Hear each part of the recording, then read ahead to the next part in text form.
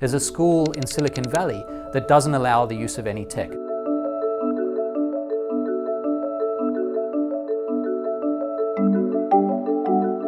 It's called the Waldorf school, and it's fascinating because the school has no computers, no iPads, no iPhones. They try to minimize tech altogether.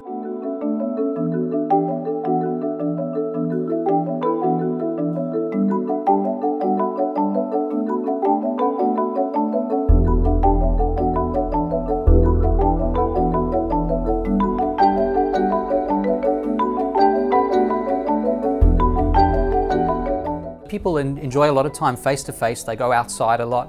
What's interesting about this school is 75% of the students there are the children of Silicon Valley tech execs, which is striking. These are people who publicly will expound on the wonders of the products they're producing, and at the same time they decided in all their wisdom that their kids didn't belong in a school that used that same tech.